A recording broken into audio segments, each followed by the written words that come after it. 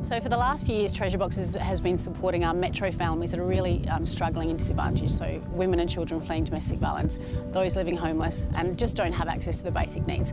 Over the last 12 months, we've been supporting our regional families as well to make sure they also have access to the things that we can provide them. So we travelled down to Port Augusta today. Me and Cookie have come and dropped off some baby goods that's been donated to Treasure Boxes.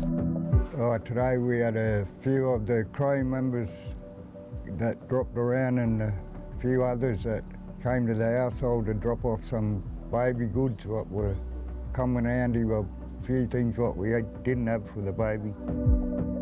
I think it's important for every baby to have the essentials for the start of their life. Before Carter, I probably didn't have the same view as I have now. Like it's sort of a lot more important, I guess, and you get sort of that different view on life when you have a kid. So it's a lot to sort of get, and sometimes with first babies as well. Yeah, just helping relieve a bit of pressure and that sort of stuff, I think is awesome.